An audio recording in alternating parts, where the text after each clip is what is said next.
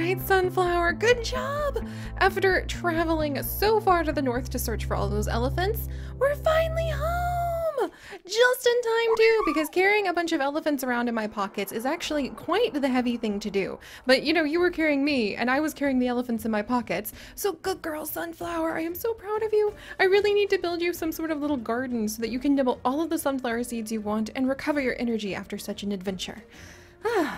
But hello everyone, and welcome back to Zoo Crafting! I am Zookeeper Seri, and after far too long of getting lost for a few months on our way back home, cough cough, we are back in Zoodesia! My little feet, my little moss-covered feet are actually on the ground of Zoodesia. Oh my goodness, I have missed these grassy blocks. Also, that was a snake. I heard you, snake. Don't worry, Sunflower, I think it's just the snake that's hanging out in the bamboo over there.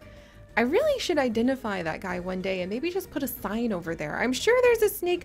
There is a snake that really loves living around bamboo, Sunflower. I just remembered. I think it eats tiny little moths and things. Oh gosh. I will have to look up the really cool bamboo snake that lives in China that I swear I saw in a documentary once sometime later. Because right now, my dear, let's go ahead and we're going to wiggle over to the little zookeeper hut. There we go. Sunflower, you chill for just a minute. I'm gonna come on in. I'm gonna get Lily and Tate out so that they can go ahead and get a little bit of rest too. Because I think that our puppers actually did take a little bit of a... I might have to clean them off. They probably have a few prickaburs in their fur. Hey Tate, was it you or Lily who really managed to get a bit of a headache last time? Alright, you two, you look okay. Yeah, good job, you guys! We did it! We have elephants to release into the pen tomorrow! All of the elephants that we were worried, like, escaped too far. Here, have a little bit of zombie jerky as a snack. There we go. Oh, and then I am gonna collapse in this bed for just a minute. I can't believe we're finally back. I can't believe... Ah! Okay, that's just a wild boar. Thank you, wild boar, for... No, don't do that. No, oh dear. Oh, well. Okay, thank you, Tate. Thank you, Lily.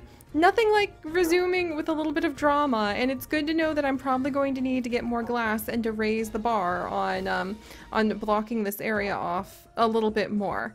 I can't have my zookeepers, once we start having them come and help, get attacked by wild boars first thing in the morning. It's just kind of a bit of a rude way to live, I will admit.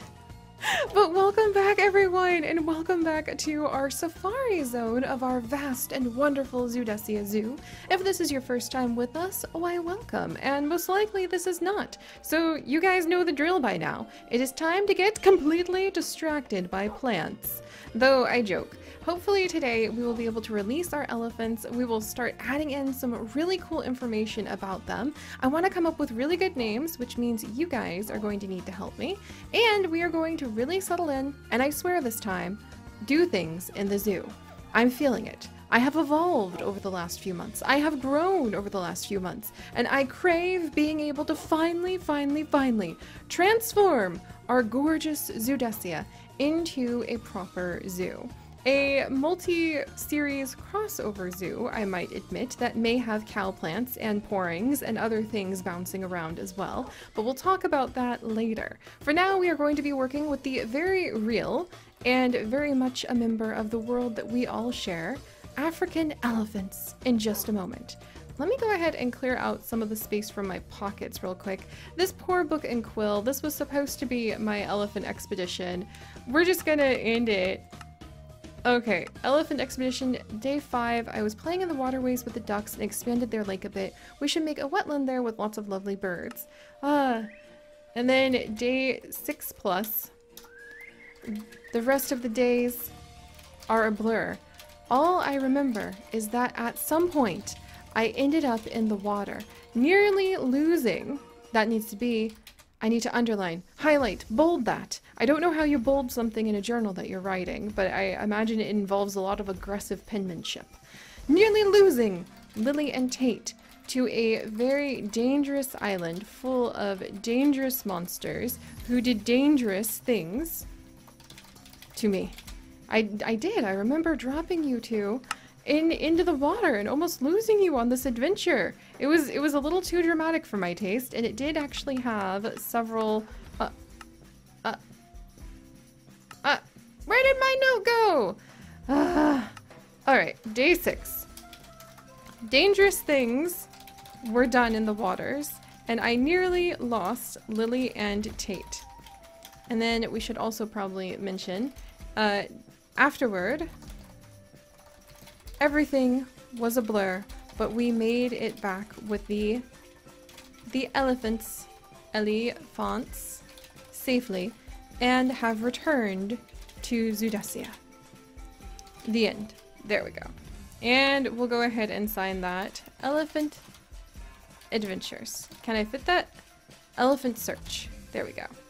Sign and close. There we go! We made a proper journal expedition. It wasn't really proper, but hey, you know, you could only ask so much. Oh good, I even have a little spot to store it. Huzzah! You could only ask so much from a chaotic adventure, and really, in the future, I will do my best to keep those really awesome little adventures recorded, because come on, we're gonna stumble on that like around episode 3, 4, 5,000 of Zoo Crafting in the future, and we're gonna be so freaking tickled that we have memories of what we were up to. But alright, really quickly, let me empty my pockets just with kind of some of the basics. We've got some butterflies. These are actually butterflies that are live in jars though, so maybe I should hold on to them, and we'll put them up here and give them little pieces of fruit and things to keep them nourished. Ooh, I do have a bird of paradise I brought back home. Heck! Oh, we'll put it over here for just a second, and then I'll try to make a nice little safari pot for it. Moonworm. Oh, our Moonworm Queen is getting so tired, and actually my steel leaf stuff is getting tired too. We might have to go on an expedition to Twilight Forest sooner than I planned. A high tide bush. I don't remember how we got this, but hey, we'll put it up there to help feed the little ones. A bone, which I'm sure the puppies would love to play with. Hi guys. I'll hang the bone up here. It's going to be a mark of the adventure. Oh, speaking of adventures, I guess I need to bathe you two to figure out what else we grabbed on this adventure. But I gotta get these elephants out of my pocket. They're absolutely weighing me down. Alright, so elephant... Oh yeah, I forgot we got a whole bunch of really rare things. Oh my gosh, and an ostrich! Yes, we have an ostrich in here! And more elephants! Oh my word, and a bunch of ostrich eggs! I completely forgot all about that! Oh, this is gonna be so exciting. Oh my goodness. Alright, well now that we're home, I can put away the weaponry, even the Sword of Light, my emergency bed. Let's see. Moonworm Queen, I'm gonna tuck you in here, but we do need to take good care of you pretty soon. And then, let's see. Oh my word. Guys, we got a lot more stuff from this expedition than I remember. We might need to have our own little botany chest, or even a botanical garden where we could start storing some of the plants that we got and start talking about the special fauna of Africa. And Africa is a huge continent, so we could talk about pretty much any of the amazing flowers that grow there while we take care of our African elephants. But I think I've finally gotten elephant, let's see. Put away the arrows, put away the emergency zombie jerky for the pups, and my safari nets, thank you very much. And then let's get ready. Okay, where's the ostrich? Ostrich, you're not part of this big celebration for just a second. There we go. And we've got the elephants! Also, what? There's a maggot? Okay. I mean, you're an important part. You're really cute. Gosh darn it. Here, get into my little... Okay, you can... Where do I put you? I don't know why I like this guy. Is he gonna transform into some sort of beautiful butterfly? Like, what kind of cute little maggot are you? This is the best! Lily, I'm back! This is home! We're just stumbling on weird little maggots. The other day, my beloved Chips and I were out on a walk, and we actually found a real-life flatworm, and I've never seen, like, a real-life little flatworm with their little, very odd, kind of curvy, anchor-shaped heads. I've never seen one before, but it was just zipping along. On the sidewalk, no less. It was quite intriguing. Hello, little friend. I wonder what the biggest grub in Africa is. That makes me very much have Lion King flashbacks as a child, and all of the grubs that were eaten just then. Do not worry, friend. As vegan, I shall not be eating the grubs. I cannot promise about the dogs, though. I wouldn't hang out too close to them. But all right. Here, let's move Lily's backpack out of the way and Tate's backpack out of the way for just a minute, so I have a little more wiggle room. And then Lily, Tate. Here, Tate, scooch over. Tate, did you break my doors? Ah, no. All right, there we go. All right, well, little grub, I'm about to release elephants, so that's bad news for you, friend. But just avoid their very ponderous, very large footsteps if you can. All right, let's go ahead and we're gonna release the Ellies. We do have quite a nice space to put them in right now too, with beautiful acacia trees, which turns out, although those are the favorite trees of my beloved giraffes, those are not the favorite trees of our elephants.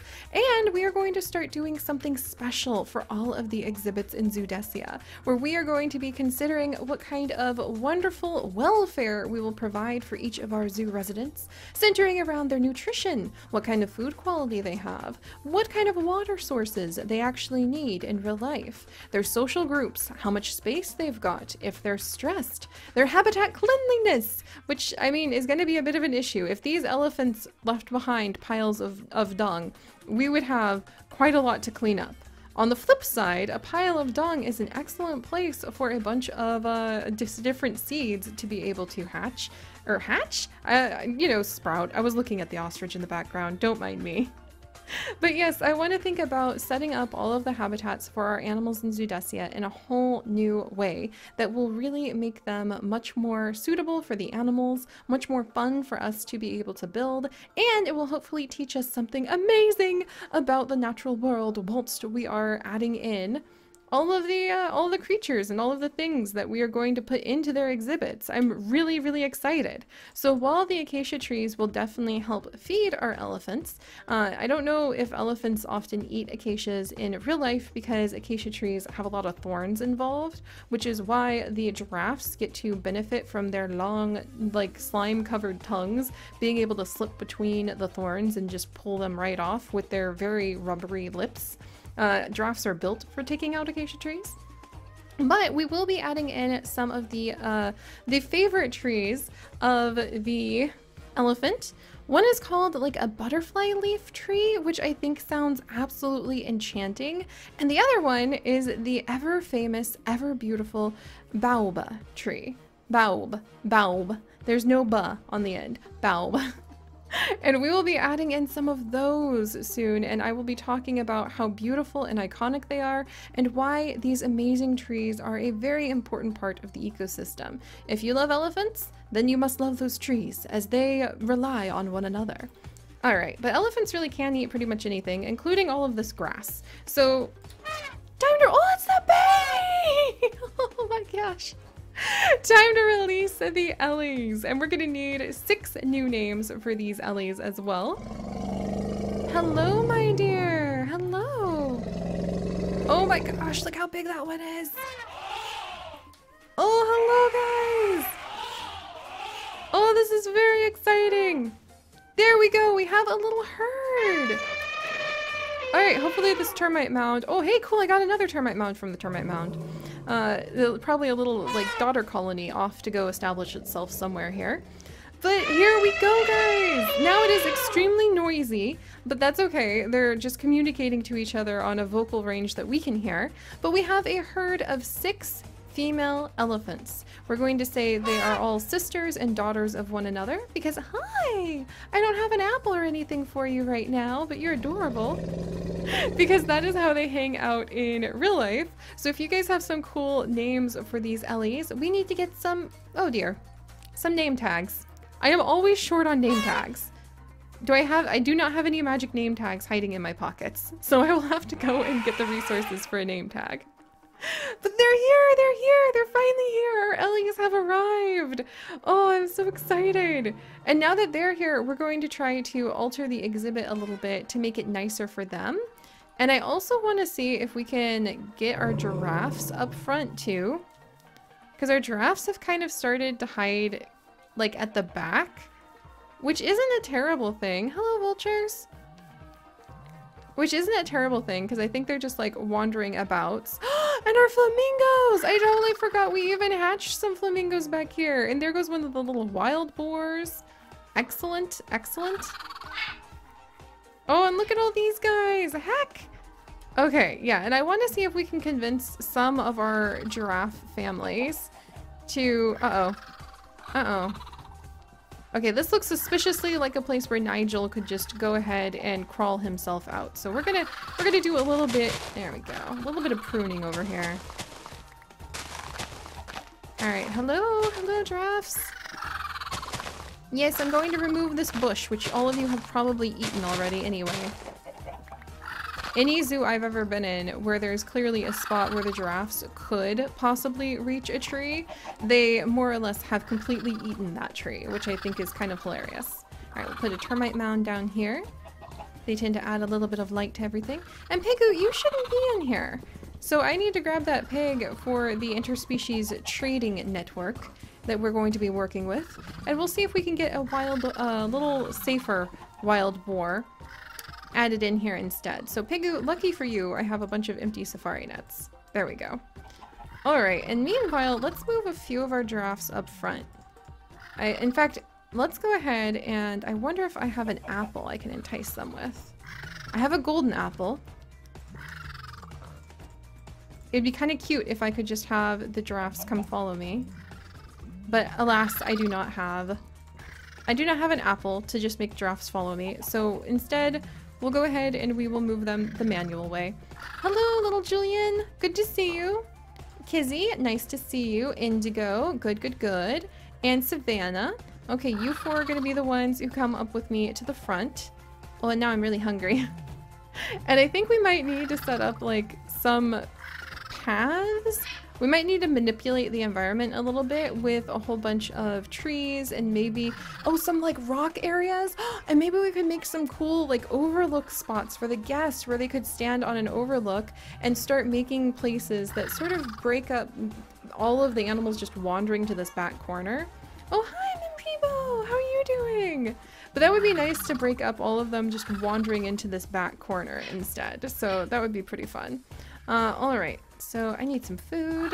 I need some nibbles. Let's see. Gosh, here's some chicken noodle soup, some vegan chicken noodle soup.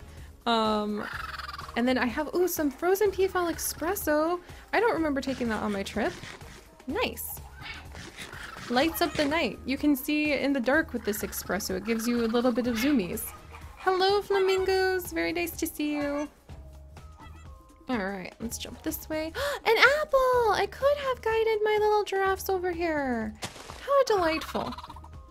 I probably should set up an apple tree or two somewhere so that my giraffes will be quite happy and just want to stay nearby anytime I need to like convince them to stay up front and center. Hello, Savannah. So good to see you. So that the guest can see them. There you go, little Julian. It's wonderful to see you. There we go, Kizzy. And then let's go ahead and put down Indigo. Hi, guys. Okay, all of you, hopefully please stay in this area. Please no escape. I might have to do, yeah, I definitely probably need to do a little bit more. This is good. This is good. We're learning spots where I need to come in, and I very clearly need to do just a bit more work making sure that none of the animals can just magically walk out of here. There. And besides, it might be nice to kind of prune down this bush a little bit so that people can see our wonderful, wonderful members of the zoo. And don't be alarmed by the flashing. I'm just losing my night vision. There we go. And there we go. Very nice. And then I'm gonna put some oak leaves in that hole. That doesn't match. That's fine. That's fine. I can do a little bit more. There we go. And we can just do some oak leaves over here as a nice little complimentary mix of leaves. I love it. All right, let's put these away. Now, oh, look at this. This is so cool. Now we've got our giraffes up front. We've got our elephants. In the morning, I'm definitely going to be hopefully working more on bringing in some new things for our elephants because we need to think about their food, we need to think about the quality of their food, and we need to think about their wonderful trees that they need. So we're going to get those started as well as making more water spots for them. Ooh, and maybe a nice shelter. Yes! We could build a really pretty like rock arch that could provide some shelter for all of our tall animals, and we could have a little waterfall coming down off it. I love that idea. We also need to name our elephants and keep track of them. so that they are safe and sound and happy. Oh, hello, little guys. And I wonder if they're actually even going to get to the point where they might start leaving behind gigantic piles of poo. That might be a thing. That might be a thing that we need to work with. We'll have to see. But alright, time to get some more rest, and time to start thinking about how to take care of Sunflower, how to take care of Lily and Tate, and I wonder what the heck that giant maggot was. I'm kind of curious about what it might be able to grow into. But alright guys, we have released the elephants! Stage 1, step 1 of many hundreds of adventures in Zoodacia Zoo, check. So if you guys could, do please leave a like for our wonderful Ellies, and if you would like to join us on this and literally thousands more adventures, do please consider subscribing. But most importantly, my friends, stay curious, and I'll see you guys next time. Bye-bye!